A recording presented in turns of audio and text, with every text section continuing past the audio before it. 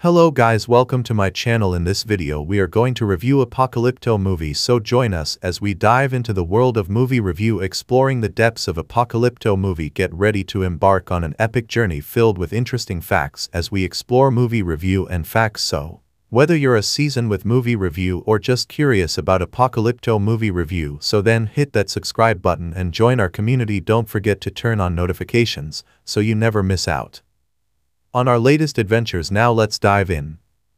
The Boss is an upcoming action thriller film directed by Guy Ritchie, who will co-write with Ivan Atkinson and Martin Davies. It is loosely based on the 2004 French film Cash Truck. It is Ritchie's fourth directorial collaboration with lead actor Jason Statham, and the first since Revolver, 2005.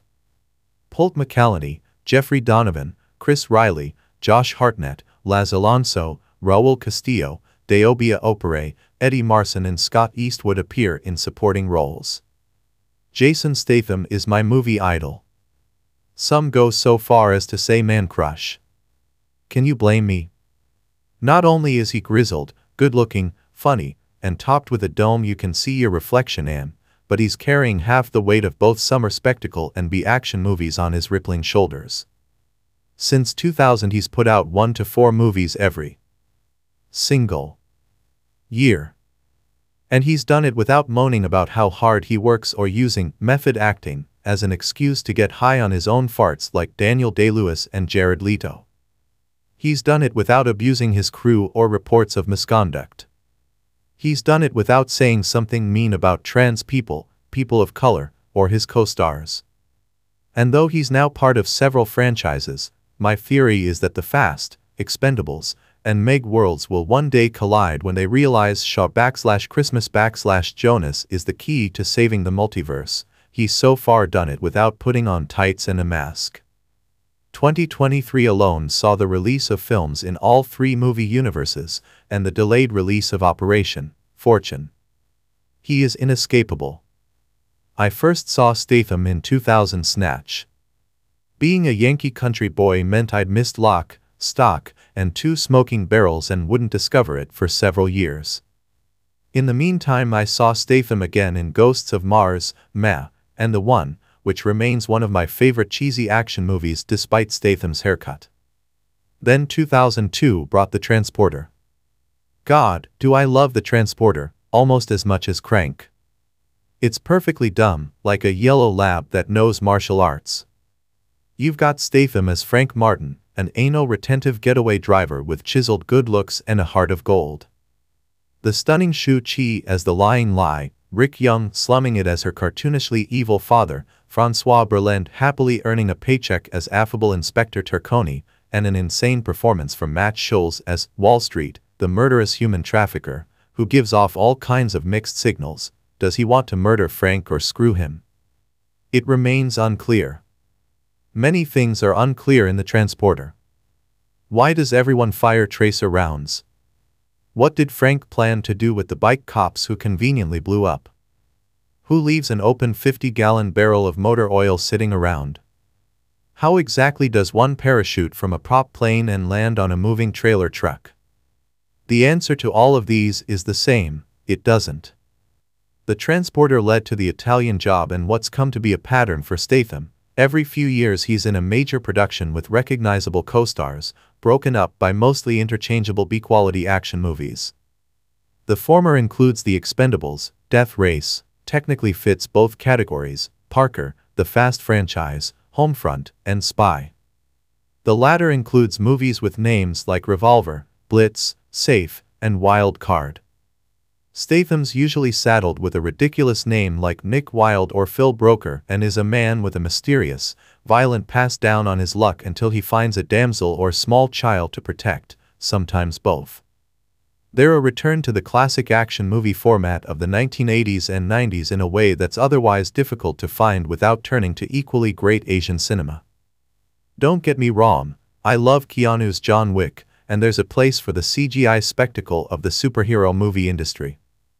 But cut away all the lens flare, motion capture, and EDM soundtracks and strip the story to its basic, one reluctant warrior against the world, and that's Statham's niche.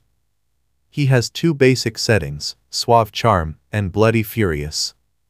In both he has an effortless physical presence that Tom Cruise went for in Reacher and the M.I. movies, but only achieved in Collateral.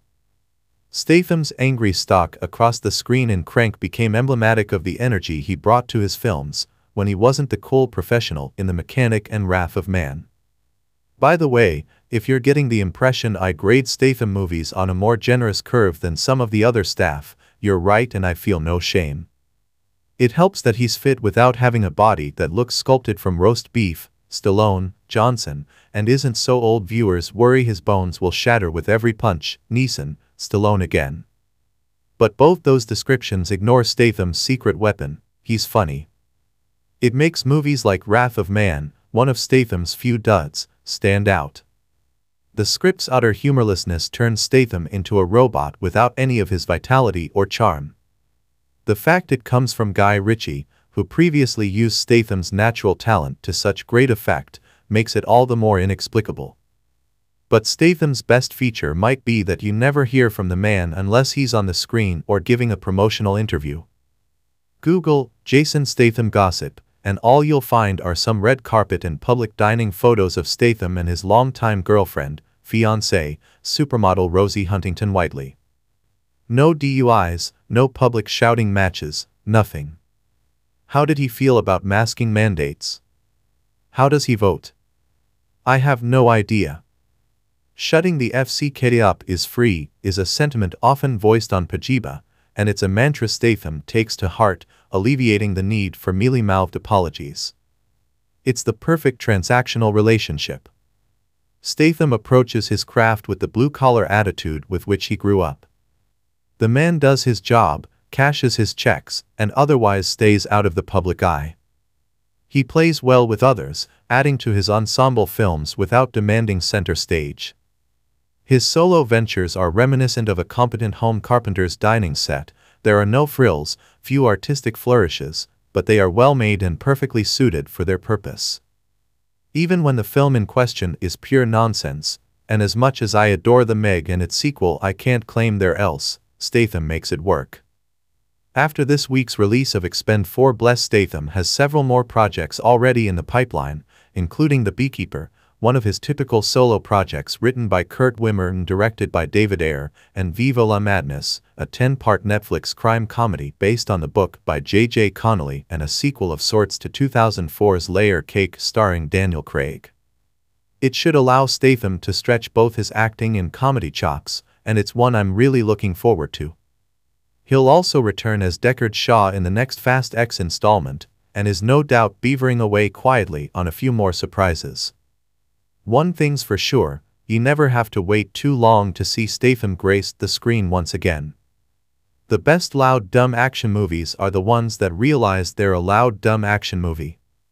John Wick fueled 3 movies with its tongue-in-cheek approach to presenting its characters and story, and of course, some incredible action choreography. The moment I discovered Wrath of Man had the same realization is when Terry, Eddie Marson, says about Jason Statham's age, I'm starting to think he's a psychopath. Admittedly, Wrath of Man is nowhere near as subversive or innovative as the John Wick series. However, it does evoke a lot of the same feelings. In the genuinely thrilling opening scene, that we'll see litigated several times throughout the film, 2 armed truck guards are driving the vehicle out of the holding facility to make a drop. From the inside of the truck in a single shot, we see them blocked by a cement truck and forced out as the robbers cut their way inside. We hear 3 gunshots before cutting to black. We're then introduced to Patrick Hill, Statham, as he goes through the interview and vetting process to join a cash truck company responsible for moving hundreds of millions of dollars around Los Angeles each week. His supervisor Bullet, Holt McCallany, dubs him as H and shows him the ropes. H is proficient, but not perfect. In fact, he scores a 70 on all the assessments, just enough to pass. Little do his co-workers know, H has a secret agenda to joining the company, which becomes clear when a job he's on is the target of a robbery. The robbers include rapper Post Malone. H single-handedly takes down every single assailant, and his warpath isn't over. Eventually, Wrath of Man reveals itself as a revenge movie through a series of flashbacks that are as thrilling as the movie's first third. Though the action is more subdued, Statham's stone-faced assassin character leaves you leaning into the screen. Director Guy Ritchie lets the world unfold before your eyes without explaining every single detail, giving you time to be enveloped by the story and never giving you a moment to rest. Wrath of Man is a surprising success because it doesn't necessarily do anything new. Statham is playing the exact character he's known for playing. He even parodied it in Paul Feig's Spy. However, Ritchie is a master at tone, knowing exactly when to lean into action, drama, or the satirical elements of the story. Wrath of Man is a lean 120 minutes of pure fun that'll even have you chuckling here and there. Greetings again from the darkness. For those who take pride in their ability to keep track of body counts in movies, I can only say, best of luck with this one. Boom. Bang. Punch. Kick. Stab. Choke. Flip. Our hero, acting alone, uses every available attack to neutralize armies, SWAT teams, trained security teams, and greedy scumbags, all in the name of protecting the hive. Okay, it's mostly for revenge for causing the death of the only person who took care of me. Director David Ayer, End of Watch 2012, Suicide Squad 2016, and screenwriter Kurt Wimmer, Salt 2010, are very much at home in the action violence genre, and adding the king of cinematic hand-to-hand combat, Jason Statham, to the mix can only mean more action and more fighting and more violence. There is no reason to critique a movie that delivers exactly what it sets out to deliver to an audience that expects exactly that. Statham is in prime form as Adam Clay, a beekeeper on a farm owned by retired teacher Elise Parker, Felicia Rashad, Creed. When a phishing scam drains her bank accounts, including that of the nonprofit she administers, Clay reacts to the subsequent tragedy by tracking down the culprits of the scheme.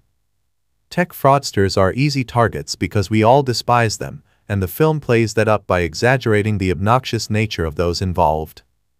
A miscast Josh Hutcherson, The Hunger Games, plays Derek Danforth, an entitled little bleep who skateboards in the office to his next massage and wears outlandish outfits befitting a person desperate for attention. Adding to the psychological drama is FBI agent Verona Parker, Emmy Raver-Lampman, the Umbrella Academy, the daughter of Elise, the woman who put Clay on his mission of reckoning. Additional supporting roles include Bobby Naduri as Verona's FBI partner, Gemma Redgrave as the president, a brief appearance by Minnie Driver as the FBI director, she takes 3 quick phone calls, and Oscar winner Jeremy Irons as Wallace Westwild, the retired agent charged with keeping douchey Derek safe. The hook here is that Beekeeper Clay is actually a retired secret agent known as the Beekeeper, and in one of the oddest sequences, his replacement, a wild character inspired by Prince, brings a Gatling gun to try and end Clay once and for all. The film is silly and absurd, and right up the alley of those who embrace Statham's stoic bulldozer of a man. Greetings again from the darkness. Melissa McCarthy and writer, director Paul Feig are back together in hopes of recapturing their Bridesmaids comedy and box office magic. They are also reteaming for next year's all-female Ghostbusters remake. This time it's a parody of James Bond films, right down to the elaborate and creative opening credit sequence. Recognizing that combining action and comedy can be a bit challenging, Feig enlists the help of Jason Statham and Jude Law. Statham parodies his well-known uber-intense characters with a running dialogue of his bravery and heroism, while Law is clearly having a blast as the ultra-smooth agent Bradley Fine, think Pierce Brosnan's Bond. In spite of the gentleman, this is Ms. McCarthy's film and she is believable as the frumpy CIA analyst who is the voice in the ear of Super Agent Fine, Law. He maneuvers the front line of dangerous assignments as she provides life-saving high-tech guidance from the relative safety of the vermin-infested basement CIA lab. Of course, we know McCarthy's agent will end up in the field in her attempts to avenge a mission gone wrong.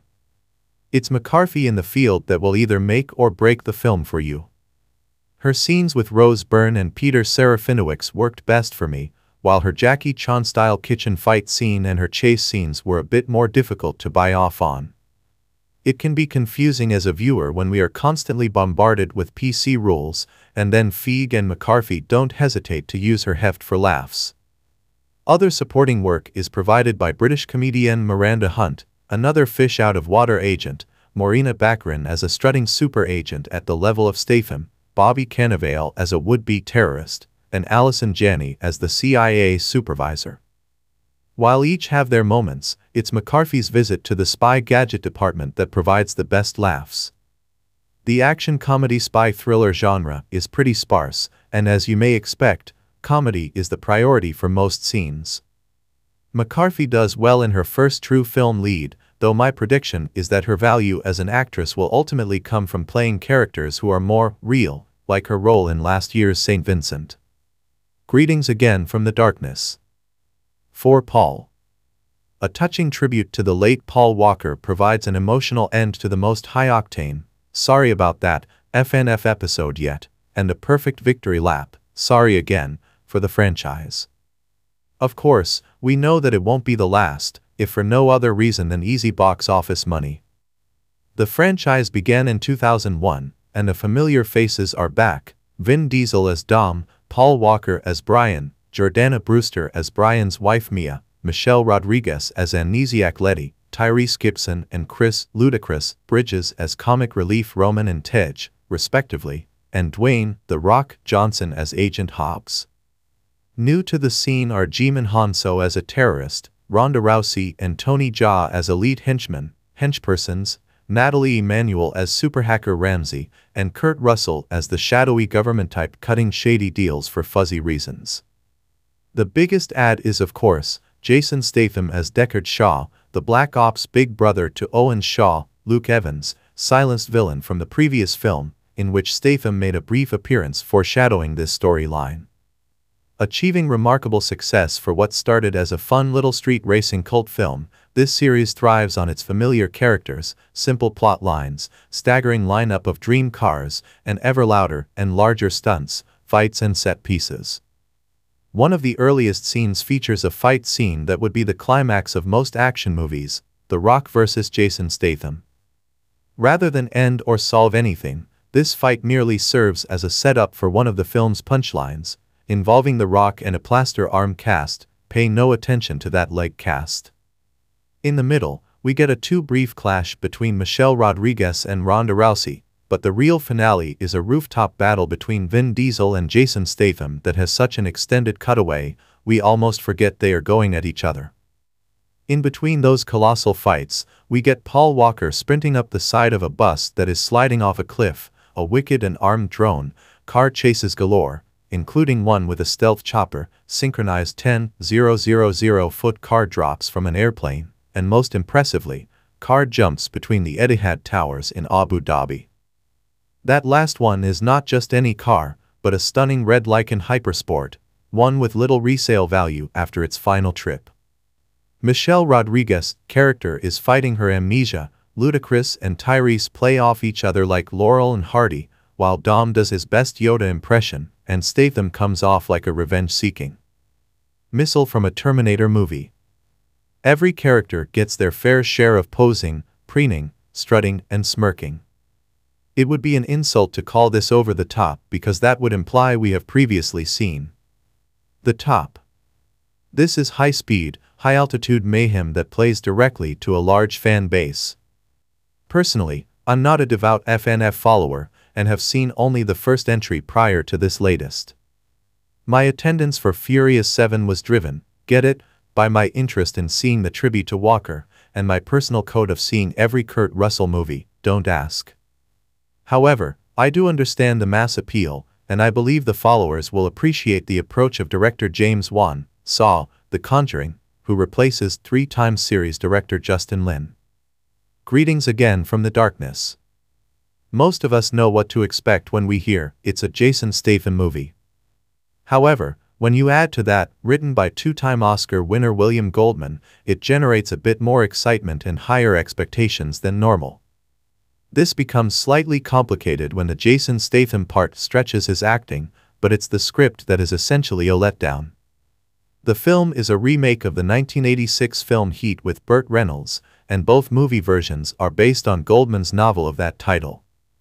This time it's Jason Statham as Las Vegas security expert Nick Wilde, who possesses a particular set of skills to go along with a drinking and gambling problem. Known for such films as Con Air, 1997, The Mechanic, also with Statham, 2011, and The Expendables 2, also with Statham, 2012, director Simon West is no stranger to action sequences and cool guys with baggage. There are a couple of outstanding fight scenes that capitalize on Nick Wilde's preference for non-traditional weapons, including a huge finale at the Silver Spoon Diner where he utilizes, well, silver spoons. Statham gets an opportunity to do something besides fight and drive, as he is cast as the emotionally handicapped warrior with a big heart. He protects his friends and does favors for those who are weaker. In fact, the banter between he and Michael Angarano, as Cyrus, is some of the best work of Statham's career. The war-speak dialogue allows Statham to have some fun with vocabulary words, but the script never really lets him connect with anyone other than Cyrus. Instead, we get too many scenes of guzzling vodka and an extended blackjack scene that is so predictable, it's actually kind of annoying to watch. The biggest downside to the film is the steady stream of recognizable and pretty well-known actors who pop up for only a brief scene or two. The list includes Sofia Vergara sporting a sweater that flaunts her assets, Max Casella as her conniving boyfriend, Jason Alexander as an office-sharing attorney, Hope Davis as a blackjack dealer, Dominic Garcia-Loredo, Andy Garcia's daughter, as Nick's call girlfriend in need, Milo Ventimiglia as bad guy Danny DeMarco, and Hetchy as the supportive diner waitress, and a wonderful, but all too brief, Stanley Tucci as a hotel/casino owner modeled on a few real-life owners and mobsters. Although the film skips the traditional Statham car chases and lovemaking, we do get many flashy shots of him driving a classic Pontiac GT.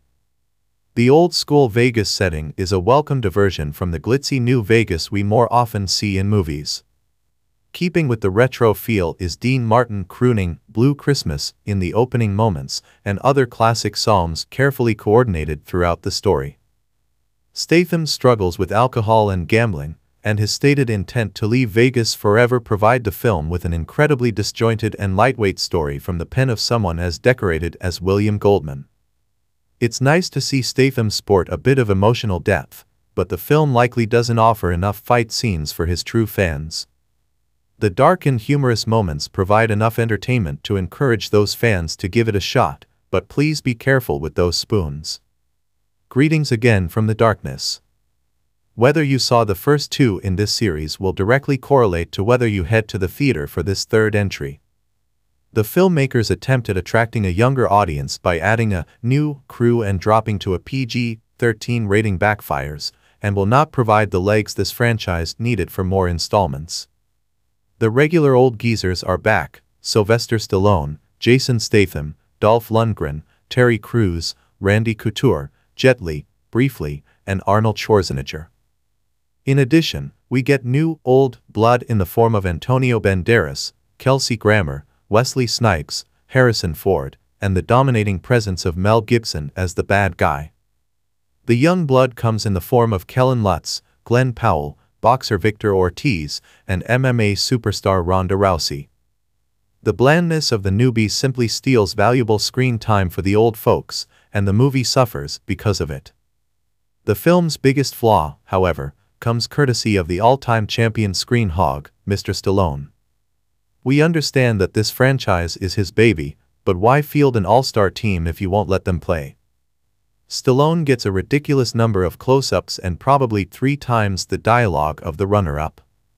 Snipes gets some time early in the film, replete with a reference to his real-life prison sentence for tax evasion, and Ford and Arnold get in a few shots, but the only savior here is Mel Gibson. It's a reminder of just how good he can be on screen, if we could only forget what a horrible person he can be off-screen. There is no need to go into detail on the plot or describe any of the characters. You know what you are getting if you buy a ticket. It's just a shame the film's direction and script aren't at the level deserving of a cast that includes Rambo, Mad Max, Blade, Conan, Han Solo, Hercules, Zorro, the Transporter, He-Man, and even Sideshow Bob. Greetings again from the darkness. By now, we know what to expect from a Jason Statham movie: bone-crunching fist fights, big guns, fast cars, pretty girls, and wisecracks. Hope and expectations were a bit higher for this one since it's a John J. McLaughlin, Black Swan, screenplay of a Donald E. Westlake novel, and it's directed by Taylor Hackford, Oscar-nominated for Ray. Statham plays Parker, a masterful thief with a straightforward code that he isn't shy about sharing.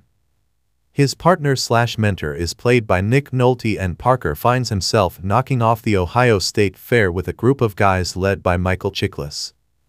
Things don't go well and Parker finds himself left for dead. It starts as a heist film and transitions into a revenge flick. Of course, there are some Statham-style romantic elements included. Emma Booth plays Nolte's daughter and Statham's love interest. Then, we get Jennifer Lopez as a down-on-her-luck realtor who lives with her mom, Patti LuPone, but somehow manages to figure out that Statham's character is not as he appears. Lopez and her hyper-overacting don't play well with the stoic Statham. She does, however, get to flash her best-known asset. Nolte's character gets lost in a shuffle, which is a shame. More scenes with Nolte and Statham could have proved interesting. Also, there is an odd storyline with Bobby Cannavale as a sheriff who has the hots for Lopez. With the exception of a brief interlude, this promising storyline just disappears. Lastly, the film's Big Palm Beach heist really pushes the envelope of believability. Scuba Chiklis isn't exactly James Bond, and taints what sliver of reasonableness that might have existed. Basically, Statham is the best thing about this Statham movie. The rest is pretty messy and disappointing, especially considering the DNA that this one offers: Hackford, McLaughlin, Nolte.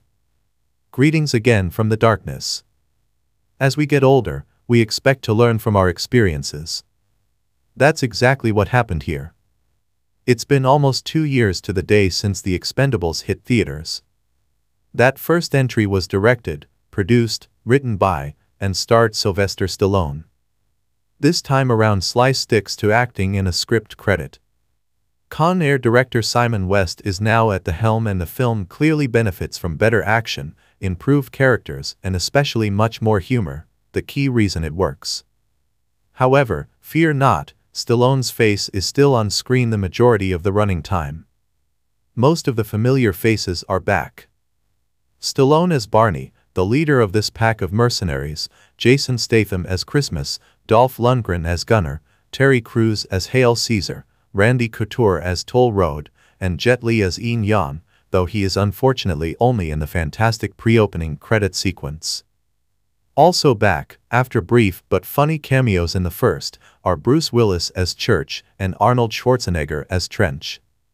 If somehow that's not enough testosterone for you, the second installment also provides Liam Hemsworth as Billy the Kid, Jean-Claude Van Damme as Villain, pronounced 6 Lane, get it, martial arts expert Scott Adkins, and 72-year-old Chuck Norris as Booker, the lone wolf soldier. For what passes in balance in this world, the female lead is played by Nan Yu as Maggie. She is a brilliant fighter, speaks multiple languages, yet unfortunate enough to fall for Stallone, guessing that was his contribution to the script.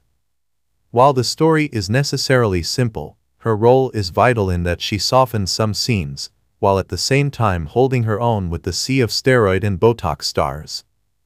This time around, love plays into the story a bit more. In addition to the beautiful, intelligent, 30-plus years younger character falling for his Barney, Statham's romance picks back up, and a true love story featuring Hemsworth takes place. No, it's not with Miley Cyrus. A couple of sequences are noteworthy. Even though it's in the trailer, the scene with Willis and Arnold in the smart car driving inside the airport terminal is quite entertaining. Also, the chaotic opening rescue scene finds Stallone getting shot twice, yet somehow he is immediately healed and never again bothered by something so minor. Something I found quite funny was watching JCVD leave his sunglasses on even while filming his scenes underground in the plutonium storage facility. And, like the first one, the music seems picked to purposefully be a punchline. Oh, and Frank Stallone, Slice Brother, once again manages to gain a musical credit, right there alongside Little Richard. This version is extremely likable and filled with tongue-in-cheek humor, sarcasm and wit. Sure, it's quite cheesy and some of the one-liners are obvious and telegraphed, but it's fun to have references to the Terminator, Die Hard and Rambo, among others. The guys are not hesitant about poking fun at themselves or each other, all the while surrounded by nearly non-stop action, gunplay, missile firing and other forms of over-the-top violence and action. The body count is impossible to track, which goes right along with the extreme ammunition usage. In other words, it's exactly what we hoped it would be. Greetings again from the darkness. This one delivers everything we have come to expect from a Jason Statham movie: plenty of action, fight scenes, gunplay, and a man wronged by the system and on a mission for vengeance. It is a remake of the 1972 film starring Charles Bronson and Jan Michael Vincent, and written by Louis John Carlino. As in the original, a master hitman, Statham, takes an apprentice under his wing. Here, it's played by Ben Foster, who was so good in 3:10 to Yuma. Foster brings energy and intensity to his role, and a playfulness that Statham's character doesn't always appreciate. The two have pretty good chemistry, but face it, the only real reason to watch this movie is for action scenes and violence. Donald Sutherland has a fairly brief role as Statham's mentor and the film definitely misses him once he's gone. The bad guy is played by Tony Goldwyn, who just doesn't have the screen presence to play a big-time baddie. Goldwyn is an excellent TV director and seems much better suited behind the camera. He has been typecast as the bad guy ever since Ghost, and his presence often evokes groans from the audience. The director is Simon West. His best film is from 1997. Con Air. No surprises in this one, which is fine. With Statham movies, we want what we expect. Nothing more, and certainly nothing less. Greetings again from the darkness. Well, since I got pressured into posting full comments for Eat, Pray, Love, I figured it was only fair that I also post comments for the other half of my cinematic battle of estrogen versus testosterone. The most difficult movies to comment on are those in which even the filmmakers don't take themselves seriously. Here, Sylvester Stallone creates a movie with his tongue firmly planted in his plastic surgery-enhanced cheek. It is a bit goofy and meant to be so. The good stuff is actually pretty good, but the stuff that misses the mark is a bit painful to watch. The good stuff includes the already infamous cameo scene with Bruce Willis and Arnold Schwarzenegger. It has the single best line, maybe two, in the movie, and it's just great to see Arnie back on screen. The other funny touch is the character names: Barney, Christmas, Ing Yang, Gunner, James Monroe, Toll Road, Payne, Hail Caesar, and of course, Tool. More work might have gone into the character names than the balance of the script. The parts that don't work include the lame one-liners that Jason Statham is forced to recite throughout. Also, after all these years, Stallone remains in love with his own face. I believe he is off-screen for a total of 3 minutes. And enough with the Jet Li short jokes. One was plenty. We could have really used more of Terry Crews. He lights up the screen when he starts his trail of destruction. Mickey Rourke, Dolph Lundgren, Steve Austin, Eric Roberts, Randy Couture, and David Zayas all have their moments. But therein lies the problem. Just can't do justice to so many characters, or is it caricatures? This one is exactly what it was meant to be. Don't expect the world's greatest action film. Think of it as more of a tribute film with non-stop stunts. Oh, and a blasting version of Mississippi Queen by Mountain with Leslie West. Not only is he grizzled, good-looking, funny, and topped with a dome you can see your reflection in, but he's carrying half the weight of both summer spectacle and B-action movies on his rippling shoulders. Since 2000 he's put out 1 to 4 movies every single year. And he's done it without moaning about how hard he works or using method acting as an excuse to get high on his own farts like Daniel Day-Lewis and Jared Leto. He's done it without abusing his crew or reports of misconduct. He's done it without saying something mean about trans people, people of color, or his co-stars. And though he's now part of several franchises, my theory is that the Fast, Expendables, and Meg worlds will one day collide when they realize Shaw/Christmas/Jonas is the key to saving the multiverse. He's so far done it without putting on tights and a mask. 2023 alone saw the release of films in all three movie universes and the delayed release of Operation Fortune. He is inescapable. I first saw Statham in 2000 Snatch. Being a Yankee country boy meant I'd missed Lock, Stock, and Two Smoking Barrels and wouldn't discover it for several years. In the meantime, I saw Statham again in Ghosts of Mars, and The One, which remains one of my favorite cheesy action movies despite Statham's haircut. Then 2002 brought The Transporter. God, do I love The Transporter, almost as much as Crank. It's perfectly dumb, like a yellow lab that knows martial arts. You've got Statham as Frank Martin, an anal-retentive getaway driver with chiseled good looks and a heart of gold. The stunning Shu Qi as the lying lie, Rick Young slumming it as her cartoonishly evil father, Francois Berland happily earning a paycheck as affable Inspector Turconi, and an insane performance from Matt Scholes as Wall Street, the murderous human trafficker, who gives off all kinds of mixed signals. Does he want to murder Frank or screw him? It remains unclear. Many things are unclear in The Transporter.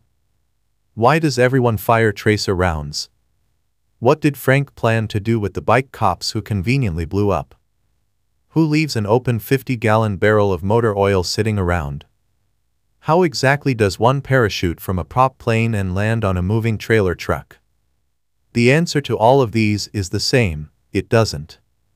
The Transporter led to The Italian Job and what's come to be a pattern for Statham. Every few years he's in a major production with recognizable co-stars, broken up by mostly interchangeable B-quality action movies. The former includes The Expendables, Death Race, technically fits both categories, Parker, the Fast franchise, Homefront, and Spy. The latter includes movies with names like Revolver, Blitz, Safe, and Wild Card. Statham's usually saddled with a ridiculous name like Nick Wilde or Phil Broker and is a man with a mysterious, violent past down on his luck until he finds a damsel or small child to protect, sometimes both. They're a return to the classic action movie format of the 1980s and 90s in a way that's otherwise difficult to find without turning to equally great Asian cinema. Don't get me wrong, I love Keanu's John Wick, and there's a place for the CGI spectacle of the superhero movie industry. But cut away all the lens flare, motion capture, and EDM soundtracks and strip the story to its basic, one reluctant warrior against the world, and that's Statham's niche. He has two basic settings, suave charm and bloody furious. In both he has an effortless physical presence that Tom Cruise went for in Reacher and the M.I. movies, but only achieved in Collateral. Statham's angry stalk across the screen in Crank became emblematic of the energy he brought to his films, when he wasn't the cool professional in The Mechanic and Wrath of Man. By the way, if you're getting the impression I grade Statham movies on a more generous curve than some of the other staff, you're right and I feel no shame. It helps that he's fit without having a body that looks sculpted from roast beef, Stallone, Johnson, and isn't so old viewers worry his bones will shatter with every punch, Neeson, Stallone again.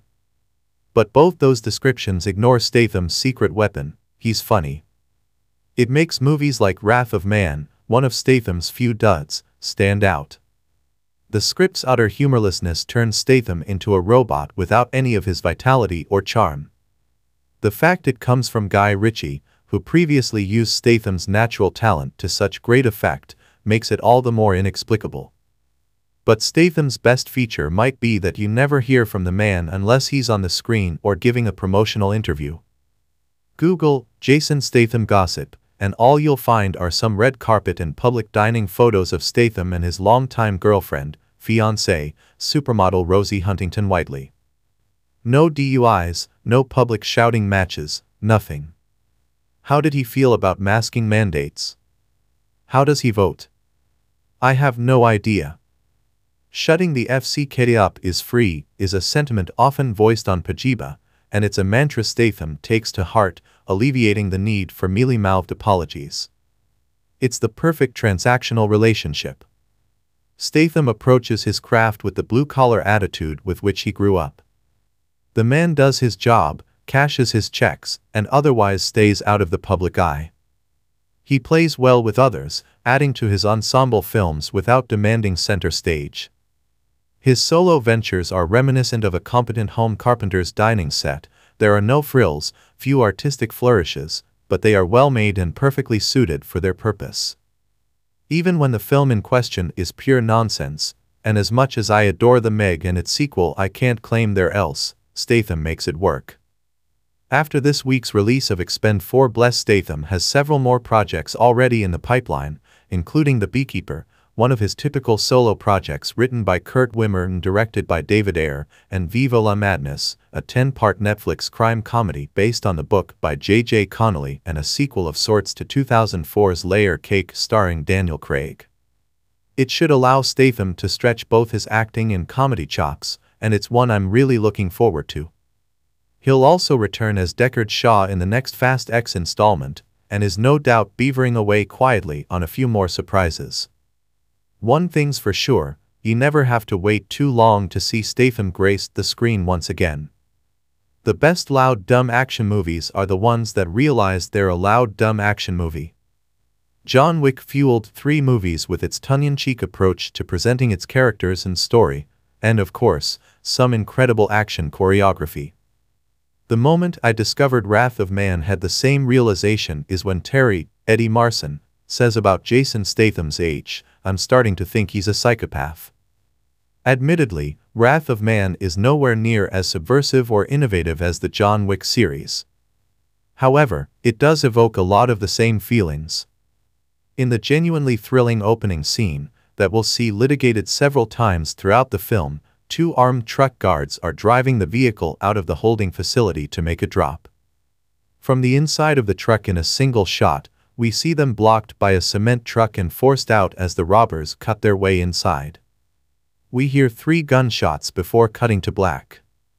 We're then introduced to Patrick Hill, Statham, as he goes through the interview and vetting process to join a cash truck company responsible for moving hundreds of millions of dollars around Los Angeles each week. His supervisor Bullet, Holt McCallany, dubs him as H and shows him the ropes. H is proficient, but not perfect. In fact, he scores a 70 on all the assessments, just enough to pass. Little do his co-workers know, H has a secret agenda to joining the company, which becomes clear when a job he's on is the target of a robbery. The robbers include rapper Post Malone. H single-handedly takes down every single assailant, and his warpath isn't over. Eventually, Wrath of Man reveals itself as a revenge movie through a series of flashbacks that are as thrilling as the movie's first third. Though the action is more subdued, Statham's stone-faced assassin character leaves you leaning into the screen. Director Guy Ritchie lets the world unfold before your eyes without explaining every single detail, giving you time to be enveloped by the story and never giving you a moment to rest. Wrath of Man is a surprising success because it doesn't necessarily do anything new. Statham is playing the exact character he's known for playing. He even parodied it in Paul Feig's Spy. However, Ritchie is a master at tone, knowing exactly when to lean into action, drama, or the satirical elements of the story. Wrath of Man is a lean 120 minutes of pure fun that'll even have you chuckling here and there. Greetings again from the darkness. For those who take pride in their ability to keep track of body counts in movies, I can only say, best of luck with this one. Boom. Bang. Punch. Kick. Stab. Choke. Flip. Our hero, acting alone, uses every available attack to neutralize armies, SWAT teams, trained security teams, and greedy scumbags, all in the name of protecting the hive. Okay, it's mostly for revenge for causing the death of the only person who took care of me. Director David Ayer, End of Watch 2012, Suicide Squad 2016, and screenwriter Kurt Wimmer, Salt 2010, are very much at home in the action-violence genre, and adding the king of cinematic hand-to-hand combat, Jason Statham, to the mix can only mean more action and more fighting and more violence. There is no reason to critique a movie that delivers exactly what it sets out to deliver to an audience that expects exactly that. Statham is in prime form as Adam Clay, a beekeeper on a farm owned by retired teacher Elise Parker, Felicia Rashad, Creed. When a phishing scam drains her bank accounts, including that of the nonprofit she administers, Clay reacts to the subsequent tragedy by tracking down the culprits of the scheme. Tech fraudsters are easy targets because we all despise them, and the film plays that up by exaggerating the obnoxious nature of those involved. A miscast Josh Hutcherson, The Hunger Games, plays Derek Danforth, an entitled little bleep who skateboards in the office to his next massage and wears outlandish outfits befitting a person desperate for attention. Adding to the psychological drama is FBI agent Verona Parker, Emmy Raver-Lampman, the Umbrella Academy, the daughter of Elise, the woman who put Clay on his mission of reckoning. Additional supporting roles include Bobby Naduri as Verona's FBI partner, Gemma Redgrave as the president, a brief appearance by Minnie Driver as the FBI director, she takes 3 quick phone calls, and Oscar winner Jeremy Irons as Wallace Westwild, the retired agent charged with keeping douchey Derek safe. The hook here is that Beekeeper Clay is actually a retired secret agent known as the Beekeeper, and in one of the oddest sequences, his replacement, a wild character inspired by Prince, brings a Gatling gun to try and end Clay once and for all. The film is silly and absurd, and right up the alley of those who embrace Statham's stoic bulldozer of a man. Greetings again from the darkness. Melissa McCarthy and writer, director Paul Feig are back together in hopes of recapturing their Bridesmaids comedy and box office magic. They are also reteaming for next year's all-female Ghostbusters remake. This time it's a parody of James Bond films, right down to the elaborate and creative opening credit sequence. Recognizing that combining action and comedy can be a bit challenging, Feig enlists the help of Jason Statham and Jude Law. Statham parodies his well-known uber-intense characters with a running dialogue of his bravery and heroism, while Law is clearly having a blast as the ultra-smooth agent Bradley Fine, think Pierce Brosnan's Bond. In spite of the gentleman, this is Ms. McCarthy's film and she is believable as the frumpy CIA analyst who is the voice in the ear of Super Agent Fine, Law. He maneuvers the front line of dangerous assignments as she provides life-saving high-tech guidance from the relative safety of the vermin-infested basement CIA lab. Of course, we know McCarthy's agent will end up in the field in her attempts to avenge a mission gone wrong. It's McCarthy in the field that will either make or break the film for you. Her scenes with Rose Byrne and Peter Serafinowicz worked best for me, while her Jackie Chan-style kitchen fight scene and her chase scenes were a bit more difficult to buy off on. It can be confusing as a viewer when we are constantly bombarded with PC rules, and then Feig and McCarthy don't hesitate to use her heft for laughs. Other supporting work is provided by British comedian Miranda Hunt, another fish-out-of-water agent, Morena Baccarin as a strutting super agent at the level of Statham, Bobby Cannavale as a would-be terrorist, and Allison Janney as the CIA supervisor. While each have their moments, it's McCarthy's visit to the spy gadget department that provides the best laughs. The action-comedy spy-thriller genre is pretty sparse, and as you may expect, comedy is the priority for most scenes.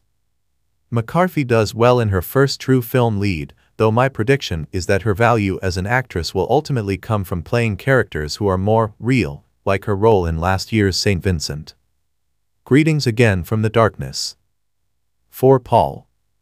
A touching tribute to the late Paul Walker provides an emotional end to the most high-octane, sorry about that, FNF episode yet, and a perfect victory lap, sorry again, for the franchise.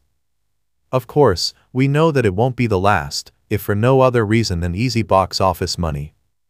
The franchise began in 2001, and the familiar faces are back, Vin Diesel as Dom, Paul Walker as Brian, Jordana Brewster as Brian's wife Mia, Michelle Rodriguez as Amnesiac Letty, Tyrese Gibson and Chris "Ludacris" Bridges as comic relief Roman and Tej, respectively, and Dwayne "The Rock" Johnson as Agent Hobbs.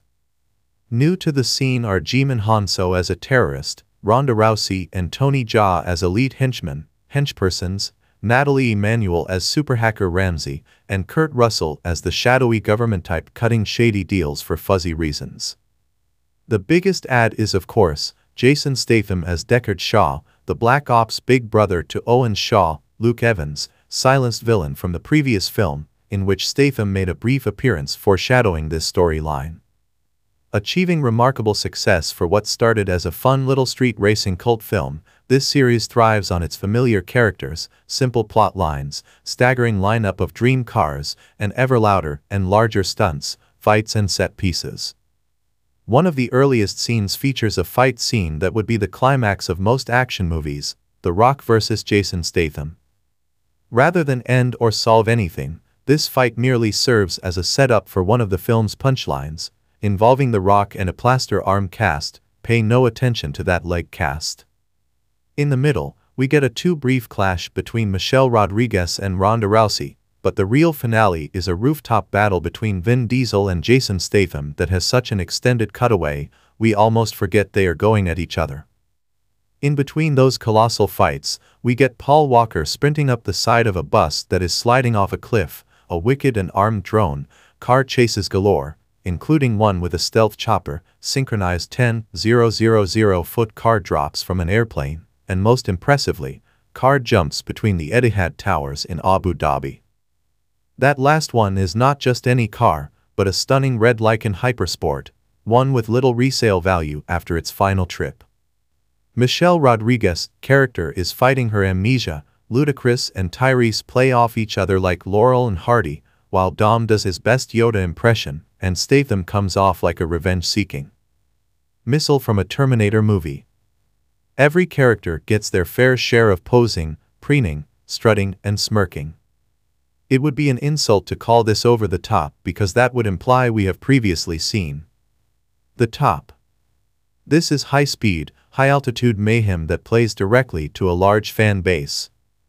Personally, I'm not a devout FNF follower, and have seen only the first entry prior to this latest. My attendance for Furious 7 was driven, get it, by my interest in seeing the tribute to Walker, and my personal code of seeing every Kurt Russell movie, don't ask. However, I do understand the mass appeal, and I believe the followers will appreciate the approach of director James Wan, Saw, The Conjuring, who replaces three-time series director Justin Lin. Greetings again from the darkness. Most of us know what to expect when we hear it's a Jason Statham movie. However, when you add to that, written by two-time Oscar winner William Goldman, it generates a bit more excitement and higher expectations than normal. This becomes slightly complicated when the Jason Statham part stretches his acting, but it's the script that is essentially a letdown. The film is a remake of the 1986 film Heat with Burt Reynolds, and both movie versions are based on Goldman's novel of that title. This time it's Jason Statham as Las Vegas security expert Nick Wilde, who possesses a particular set of skills to go along with a drinking and gambling problem. Known for such films as Con Air, 1997, The Mechanic, also with Statham, 2011, and The Expendables 2, also with Statham, 2012, director Simon West is no stranger to action sequences and cool guys with baggage. There are a couple of outstanding fight scenes that capitalize on Nick Wilde's preference for non-traditional weapons, including a huge finale at the Silver Spoon Diner where he utilizes, well, silver spoons. Statham gets an opportunity to do something besides fight and drive, as he is cast as the emotionally handicapped warrior with a big heart. He protects his friends and does favors for those who are weaker. In fact, the banter between he and Michael Angarano, as Cyrus, is some of the best work of Statham's career. The Warspeak dialogue allows Statham to have some fun with vocabulary words, but the script never really lets him connect with anyone other than Cyrus. Instead, we get too many scenes of guzzling vodka and an extended blackjack scene that is so predictable, it's actually kind of annoying to watch. The biggest downside to the film is the steady stream of recognizable and pretty well-known actors who pop up for only a brief scene or two. The list includes Sofia Vergara sporting a sweater that flaunts her assets, Max Casella as her conniving boyfriend, Jason Alexander as an office-sharing attorney, Hope Davis as a blackjack dealer, Dominic Garcia-Loredo, Andy Garcia's daughter, as Nick's call girlfriend in need, Milo Ventimiglia as bad guy Danny DeMarco, and Hetchy as the supportive diner waitress, and a wonderful, but all too brief, Stanley Tucci as a hotel-slash-casino owner modeled on a few real-life owners and mobsters. Although the film skips the traditional Statham car chases and lovemaking, we do get many flashy shots of him driving a classic Pontiac GT. The old-school Vegas setting is a welcome diversion from the glitzy new Vegas we more often see in movies. Keeping with the retro feel is Dean Martin crooning "Blue Christmas" in the opening moments and other classic songs carefully coordinated throughout the story. Statham struggles with alcohol and gambling, and his stated intent to leave Vegas forever provide the film with an incredibly disjointed and lightweight story from the pen of someone as decorated as William Goldman. It's nice to see Statham sport a bit of emotional depth, but the film likely doesn't offer enough fight scenes for his true fans. The dark and humorous moments provide enough entertainment to encourage those fans to give it a shot, but please be careful with those spoons. Greetings again from the darkness. Whether you saw the first two in this series will directly correlate to whether you head to the theater for this third entry.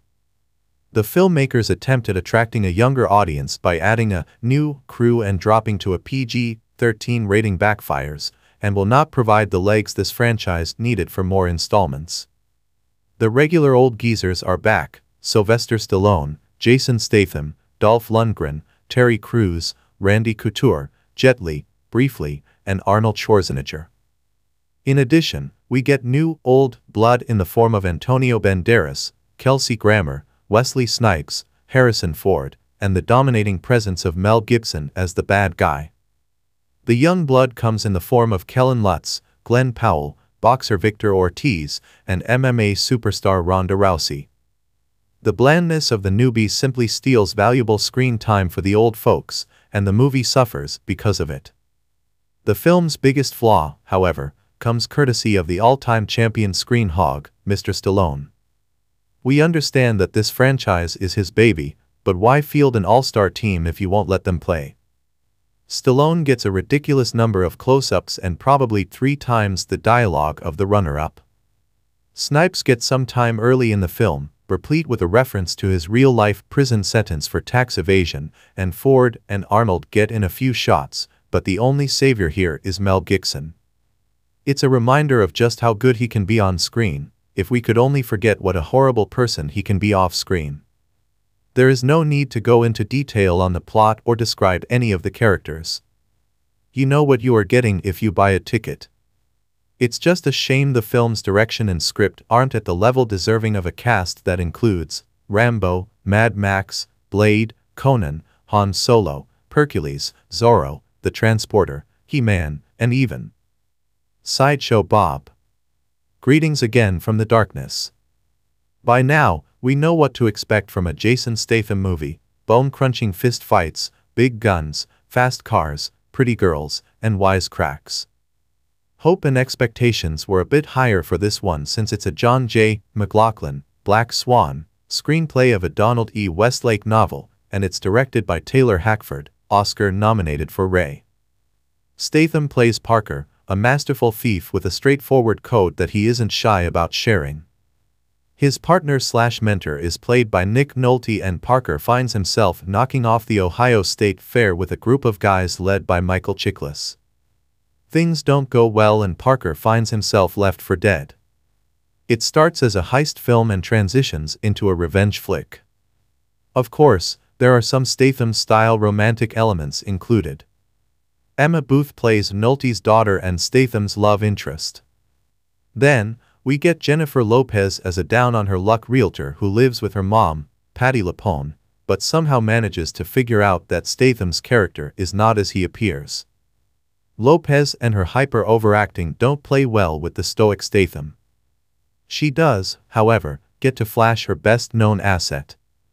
Nolte's character gets lost in a shuffle, which is a shame. More scenes with Nolte and Statham could have proved interesting. Also, there is an odd storyline with Bobby Cannavale as a sheriff who has the hots for Lopez.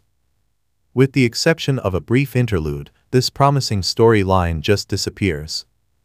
Lastly, the film's Big Palm Beach heist really pushes the envelope of believability. Scuba Chickless isn't exactly James Bond, and taints what sliver of reasonableness that might have existed.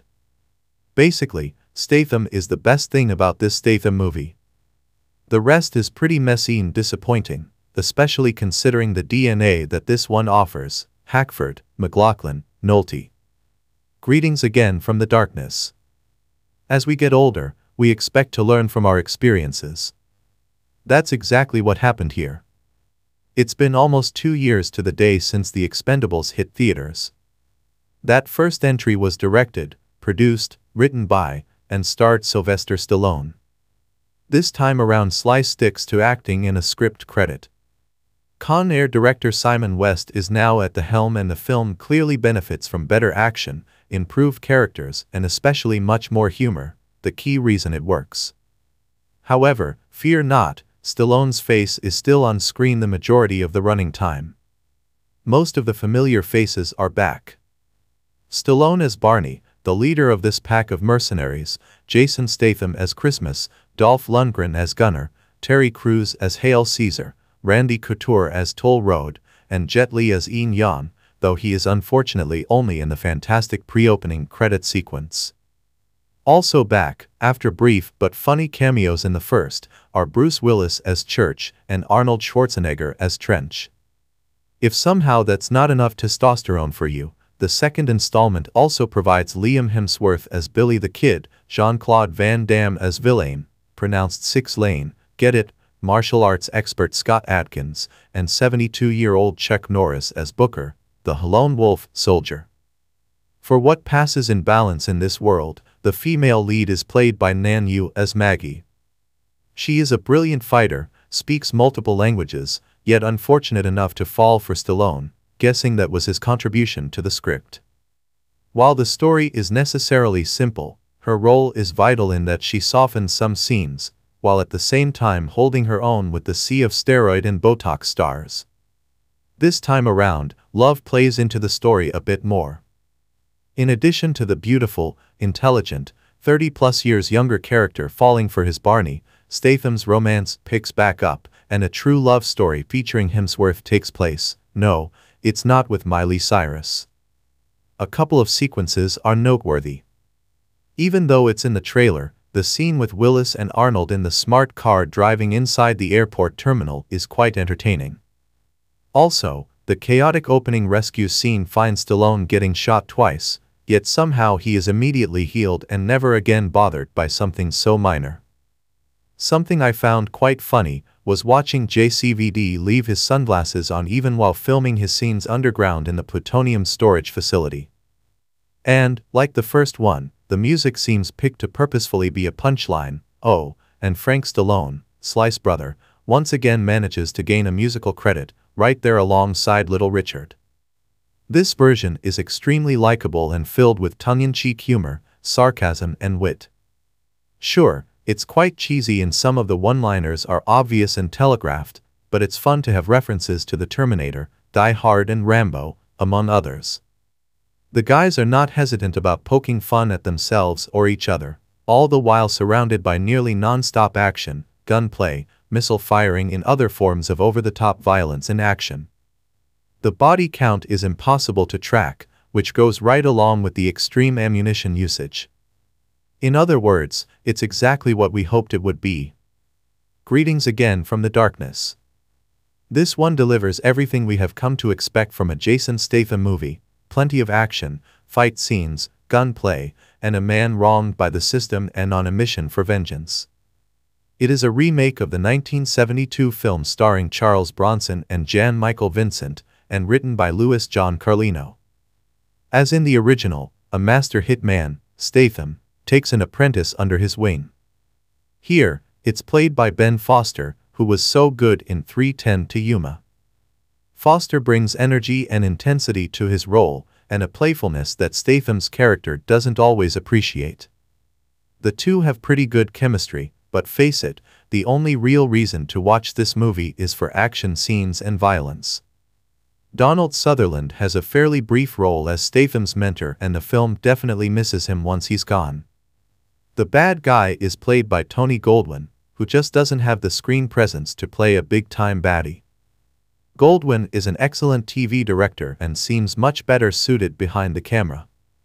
He has been typecast as the bad guy ever since Ghost, and his presence often evokes groans from the audience.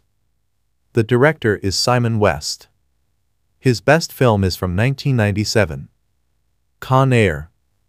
No surprises in this one, which is fine. With Statham movies, we want what we expect. Nothing more, and certainly nothing less. Greetings again from the darkness. Well, since I got pressured into posting full comments for Eat, Pray, Love, I figured it was only fair that I also post comments for the other half of my cinematic battle of estrogen versus testosterone. The most difficult movies to comment on are those in which even the filmmakers don't take themselves seriously. Here, Sylvester Stallone creates a movie with his tongue firmly planted in his plastic surgery-enhanced cheek. It is a bit goofy and meant to be so. The good stuff is actually pretty good, but the stuff that misses the mark is a bit painful to watch. The good stuff includes the already infamous cameo scene with Bruce Willis and Arnold Schwarzenegger. It has the single best line, maybe two, in the movie, and it's just great to see Arnie back on screen. The other funny touch is the character names: Barney, Christmas, Ing Yang, Gunner, James Monroe, Toll Road, Payne, Hail Caesar, and of course, Tool. More work might have gone into the character names than the balance of the script. The parts that don't work include the lame one-liners that Jason Statham is forced to recite throughout. Also, after all these years, Stallone remains in love with his own face. I believe he is off screen for a total of 3 minutes. And enough with the Jet Li short jokes. One was plenty. We could have really used more of Terry Crews. He lights up the screen when he starts his trail of destruction. Mickey Rourke, Dolph Lundgren, Steve Austin, Eric Roberts, Randy Couture, and David Zayas all have their moments. But therein lies the problem. Just can't do justice to so many characters, or is it caricatures? This one is exactly what it was meant to be. Don't expect the world's greatest action film. Think of it as more of a tribute film with non-stop stunts. Oh, and a blasting version of Mississippi Queen by Mountain with Leslie West. Not only is he grizzled, good-looking, funny, and topped with a dome you can see your reflection in, but he's carrying half the weight of both summer spectacle and B-action movies on his rippling shoulders. Since 2000 he's put out 1 to 4 movies every single year. And he's done it without moaning about how hard he works or using method acting as an excuse to get high on his own farts like Daniel Day-Lewis and Jared Leto. He's done it without abusing his crew or reports of misconduct. He's done it without saying something mean about trans people, people of color, or his co-stars. And though he's now part of several franchises, my theory is that the Fast, Expendables, and Meg worlds will one day collide when they realize Shaw/Christmas/Jonas is the key to saving the multiverse. He's so far done it without putting on tights and a mask. 2023 alone saw the release of films in all 3 movie universes, and the delayed release of Operation Fortune. He is inescapable. I first saw Statham in 2000 Snatch. Being a Yankee country boy meant I'd missed Lock, Stock, and 2 Smoking Barrels and wouldn't discover it for several years. In the meantime I saw Statham again in Ghosts of Mars, Meh, and The One, which remains one of my favorite cheesy action movies despite Statham's haircut. Then 2002 brought The Transporter. God, do I love The Transporter, almost as much as Crank. It's perfectly dumb, like a yellow lab that knows martial arts. You've got Statham as Frank Martin, an anal retentive getaway driver with chiseled good looks and a heart of gold.